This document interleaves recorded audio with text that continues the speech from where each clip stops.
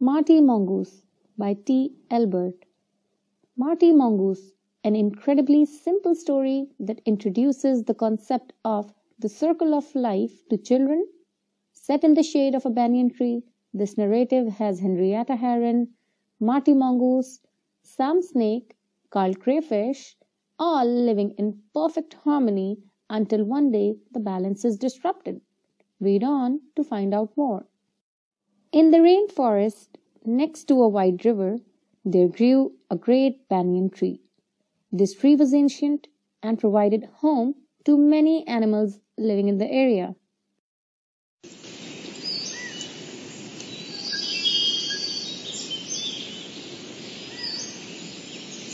Henrietta Heron had a beautiful nest high atop the banyan tree. Carl Crayfish lived in tangled roots that entered the river at the water's edge. Sam, the green snake, had made his home under the great trunk of the tree.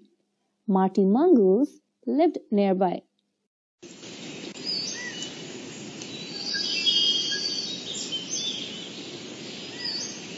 His home wasn't actually in the banyan tree, but it was close. The tree offered a cooling shade during the hot days and protection from the heavy rains that fell every afternoon.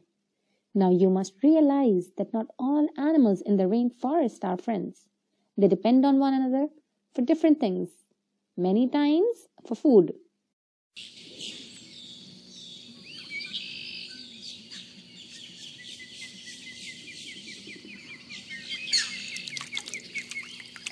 To better understand this, let me explain how Henrietta, Carl, Sam, and Marty live within the great banyan tree.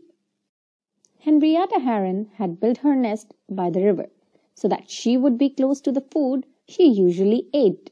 Her diet consisted of fish, frogs, crayfish, and even snails. She had a great home.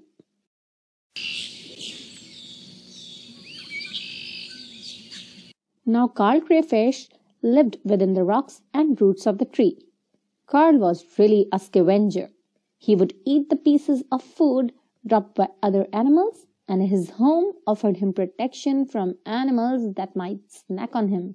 Sam, the snake, made his home under the great banyan tree, as it was close to many things he liked to eat.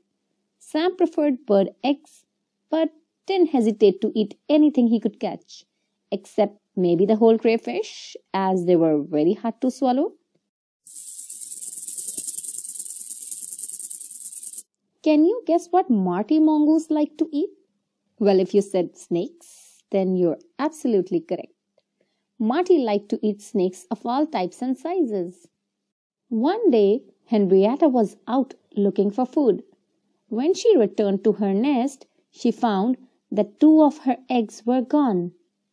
Oh, how sad she was! Something had gotten into her nest and eaten two of her precious eggs.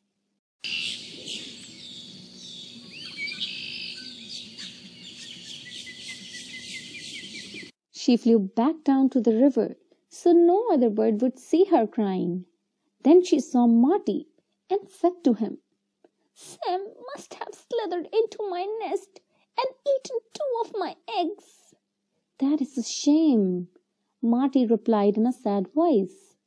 "Oh, what can I do?" Henrietta asked. Now Marty knew that Henrietta and the other herons liked to eat crayfish, and if there were an easy meal to be had, he was very interested. "So you would like to get rid of that bothersome snake?" he asked Henrietta. "Oh, yes," Henrietta sighed. "I wish something would eat him." "Henrietta, I can help you," Marty said excitedly. "You and your heron friends need to catch all the fish and crayfish in the area, break them into pieces, and leave a trail of food from Sam's den to my home. He will be busy eating the food, and he will not realize that he is close to me. He will be an easy meal for me, and you will be rid of his egg-stealing ways." Henrietta thought for a minute, smiled, and then flew off to talk with the other herons. Soon the herons had captured all the fish, crayfish, even poor Carl, and made the trail of food between the snake's den and the home of the mongoose. Then they returned to their nests to watch.